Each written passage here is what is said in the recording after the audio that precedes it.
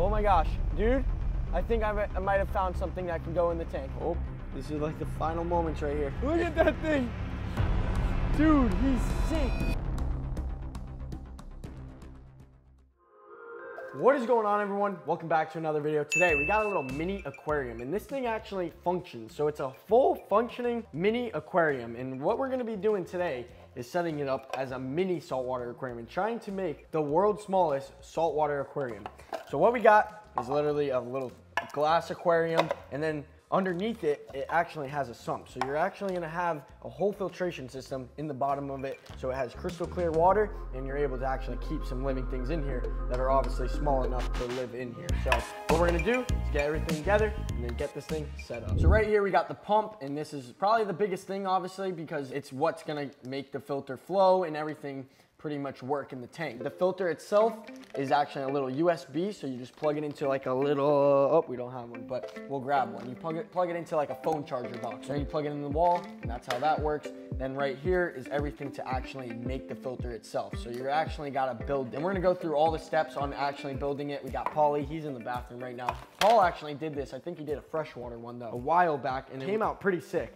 So we're gonna be doing the saltwater version today, and maybe it will come out a little different. Obviously, we'll be able to put different things in it, so that will be pretty cool. So let's set this bad boy up. Paul? Paul? Oh, I hear him. All right, there he is. All right, we need you. I'm gonna be completely honest with you guys. I only remember on how to set this up somewhat just from like when me and Paul did it a while back. Like I said, he did the freshwater one, so hopefully he still remembers, because this thing is, I remember when setting it up with Paul, we were so confused on a couple parts, because you remember that? When we were like, how the heck does this thing work? Still think you remember how to do this. Yeah, so bear with us, but we're definitely gonna try to make this happen. Nice Band-Aid hanging off your hand there. Yeah, the cut's healing. The cut is healing. See that? Does it look good? Can we do some cinematic ASMR? Yeah, let's roll it. Let's do this real quick. Oh my goodness, dude. Wow, This is beautiful. that's awesome. Let's hook her back up. Wait, we got one more. Oh, we got one more.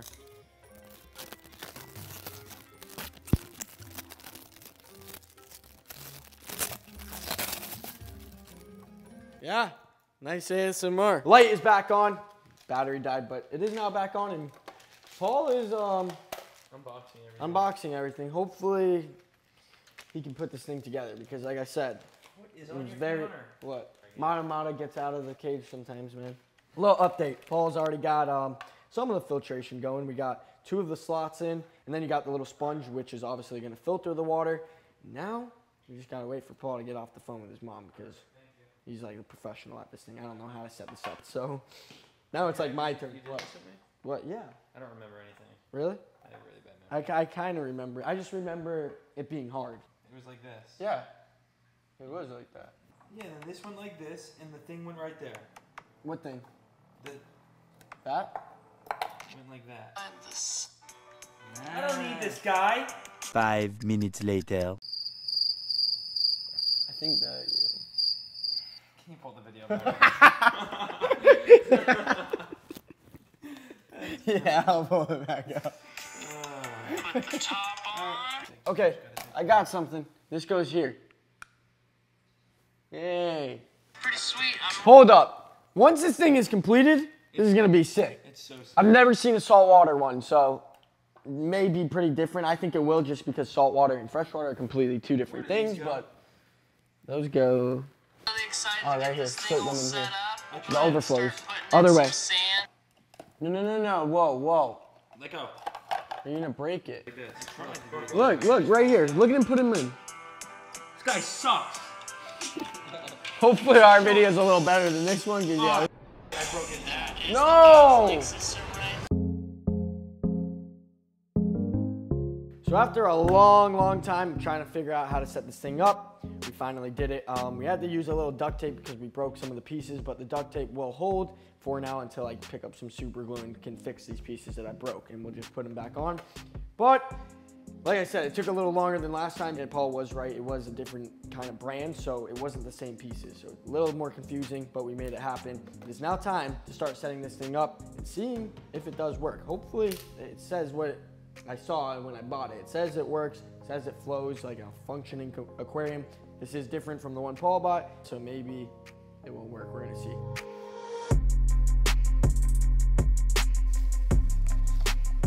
All right, I think that should be good, and then once we get water, it will all even out. Oh, mini saltwater aquarium, dude. So cool. Dude, it looks sick even from the back, and I like the sand, because it's not like thick sand. It's really fine. Oh, this is like the final moments right here. And then the light goes on.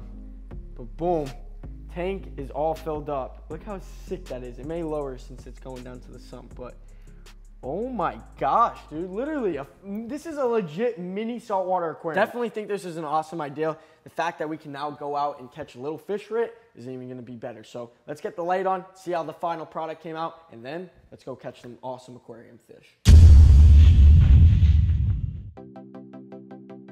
Big boy, Nick, look at this. Should I get him? Should I go down there? Yeah, go get him. All right, let's see what he looks like. Right now we're looking for little aquarium fish and stuff that we can add to our mini saltwater aquarium.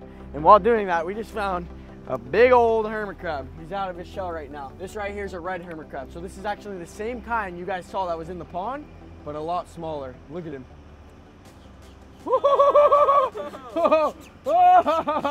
Look at that thing.